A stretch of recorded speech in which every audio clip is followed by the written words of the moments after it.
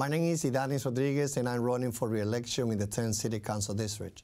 I understand the struggles of today's working class and middle class who hope to achieve the American dream.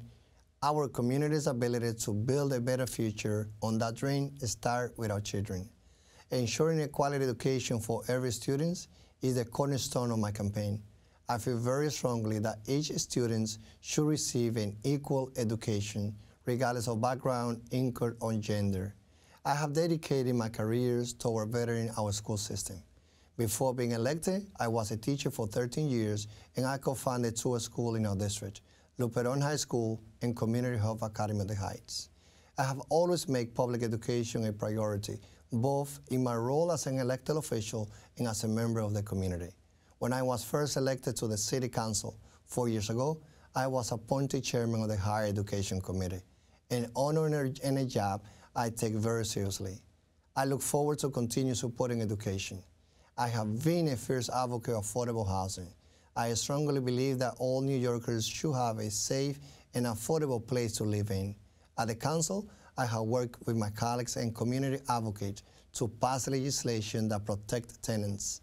I have also been putting resources toward our parks, since they make the second greener area after Central Park in Manhattan. If re-elected, I will increase funding for the beautification and safety. They are important natural resources, and all families should feel safe while visiting them. Public safety is also one of my priorities.